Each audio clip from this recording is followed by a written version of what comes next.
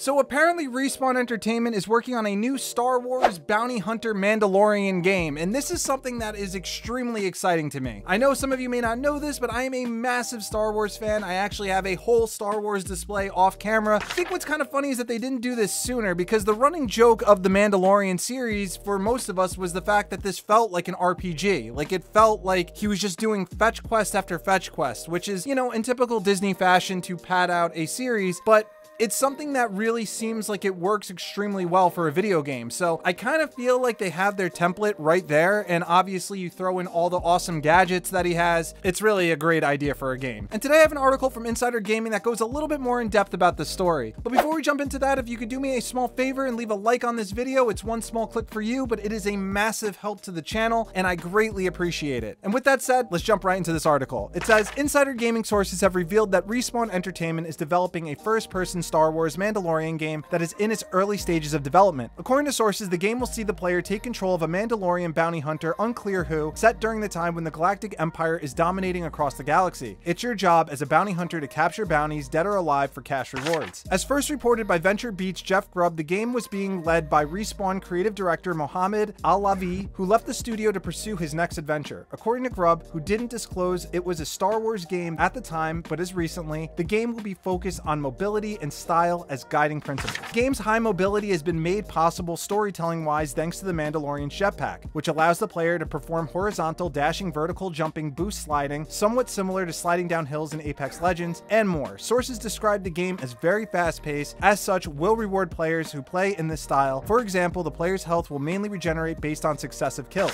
As to be expected, playing as a Mandalorian bounty hunter gives the player a wide variety of weapons and gadgets, including a wrist rocket, grapple hook, a visor for tagging enemies and bounties, and more. It's understood that the game will not be an open world and have linear levels taking place on a variety of different planets in the Star Wars universe. While it's unclear when the game will be released, it is said we're still a year or two away at the very least. It's currently unclear if the game will have a multiplayer experience or not. So yeah, I mean, honestly, this is something that just feels like a no-brainer for me. Playing as a Mandalorian would be extremely exciting, and it's a way to give us another Star Wars experience aside from being a Jedi. Mandalorians are definitely the second coolest in my opinion, and I would absolutely love that power fantasy of playing as a bounty hunter. I think that that would be incredible, a ton of fun, and there's just a lot of depth that they could put into this game, a lot of upgrading on gadgets, a lot of skills that you could learn, and I couldn't think of a better studio to be working on it than Respawn. They've done such a great job with the Jedi Fallen Order games, and Apex has been a hit since it came out. A lot of their games really are tied to movement. That's really important when it comes to playing as a bounty hunter. They tend to be characters that rely heavily on just being extremely reflexive and fast. If they can really successfully give us that ability to play in that manner, I think that's great. I really wasn't expecting an open world game. I still have yet to see an open world game be successfully implemented into Star Wars, simply because there's just so many different planets. I'd imagine that this game would be more focused, kind of like Jedi Survivor, although that kind of had like open sandboxes on their levels. So there's still a possibility, I guess, that maybe they might try that, but it does seem to me that a bounty hunter Mandalorian game might